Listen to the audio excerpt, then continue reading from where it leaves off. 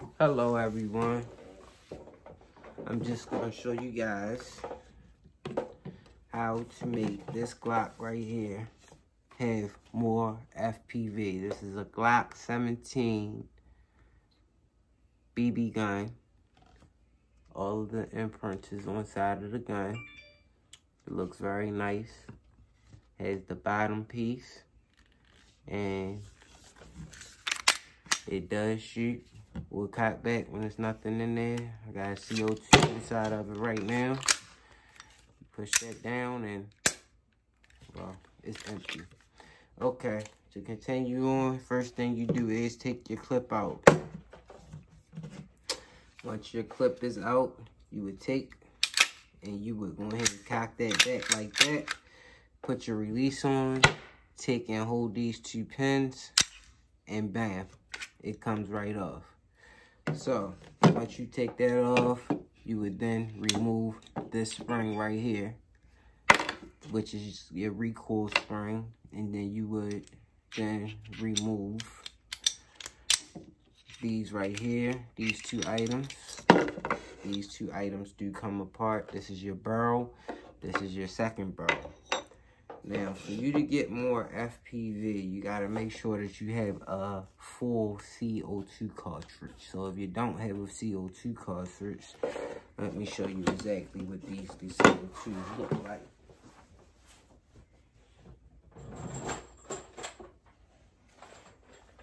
These CO2s look just like this. And I need one more thing. Okay, so basically my cartridge right now is empty, so I can't show you guys unless I put a new cartridge inside the BB gun. So you just use something like this, and you just push this down, release that, and then you take this tool right here to release your old CO2 cartridge, which is now released, and we're going to dump this out, and we're just going to throw it over here for now. And then what we're going to do is we're going to take a brand new CO2 that has never been used, as you can see, and we're going to put it inside of here, and we're going to go ahead and tighten up on it a little bit. And you make sure that you tighten up just a little bit just to get that thread started, and then you tighten it with this part until you can feel it snug. Turn your Allen key around and go ahead and twist it and make sure she's not leaking any air, which she's not leaking any air. So that is good. After you do that, you then go ahead and you push this little button in here. So you push this button, and once you push the button, you pull a trigger.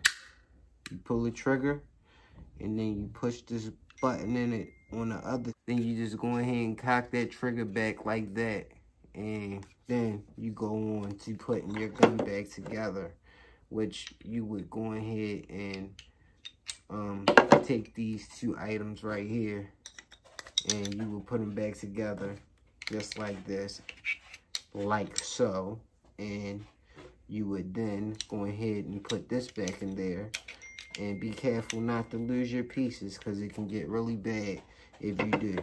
And don't forget to put the bottom piece back on the mag, because you want to make sure that that thing is good. After you do that, and there's a little screw right here. You see this little screw? This screw right here, if you twist this right here, that also gives you a little bit more feet per second. So you twist this just a little teeny bit to open up your air passage for the air to actually go inside of the chamber. That is another thing that you can do. To put your gun back together, you would just go ahead and take and put all your pieces back in. Slide it back on. Check your function. Make sure your clip is in the place. Pull it back, and there you go. And that's how you do that. Now you guys can like my video and subscribe. Tell your friends, you know, to give me some comments. I'll actually tell you where I bought this and post some links in the description. And it was really nice, you know, to make this video for you guys. I really don't want to show my face on this video because, as you can see, I got me a weapon, and it's very nice. So you guys have a nice evening, and it was definitely great coming on here and making this video for you guys. And I'll see you guys again soon. Have a nice evening.